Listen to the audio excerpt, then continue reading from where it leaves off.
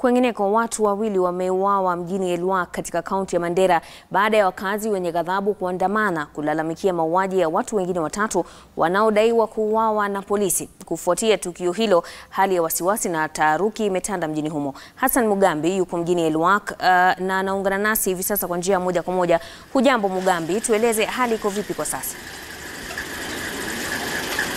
Naam, si jambo, hali imerejea kama kawaida katika mji huu wa Elwak baada ya taharuki ya siku nzima hapo jana pale ambapo kuliandaliwa maandamano yaliyopelekea vifo vya watu wawili ambao wawili wao wote ni mafundi wanaotengeneza hospitali ya rufaa mpya ambayo inatengenezwa hapa katika kaunti hii ya Mandera, na mmoja wao alikuwa ni daktari ambaye alijeruhiwa vibaya na yuko katika hospitali kuu ya Mandera akiendelea kupokea matibabu zaidi katika eneo hili. Kumbuka kwamba ni maandamano ambayo yalichangiwa na kule kupatikana kuwa wameuawa watu watatu ambao wanadaiwa kuwa walikamatwa na maafisa wa polisi baada ya operesheni iliyofanyika katika eneo hili siku ya Jumanne, ambapo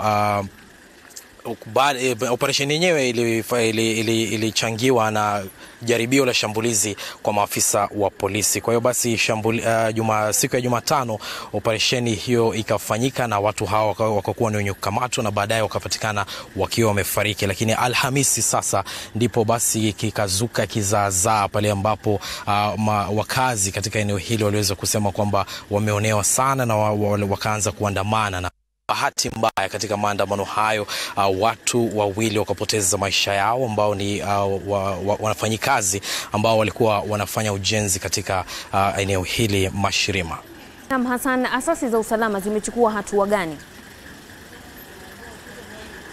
Na usalama kile ambacho kinaendelea kwa sasa ni mkutano wa hali ya juu ambao unaendelea katika eneo hili liloko nyuma yangu, ambapo gavana wa kaunti hii Ali Roba pamoja na kamishna wa kaunti hii na vile kabisa wakuu wa idara mbalimbali za usalama katika eneo hili wapo katika mkutano wa faragha kwa sasa, na watakuwa wanajadili jinsi ya kuhamasisha haswa wakazi wa eneo hili kuweza kutangamana kwa ustaarabu ama vile kabisa kutangamana kwa amani na wale watu ambao wametoka katika maeneo mengine ambayo si katika eneo hili katika taifa hili. Kwa hiyo hapo kesho tunatarajia kwamba kutakuwa na mikutano ya hadhara kujaribu kutafuta mwafaka uko wapi, na vile kabisa kuhamasisha wakazi kuendelea kutangamana na watu ambao wametoka maeneo mbalimbali ya taifa hili kwa amani.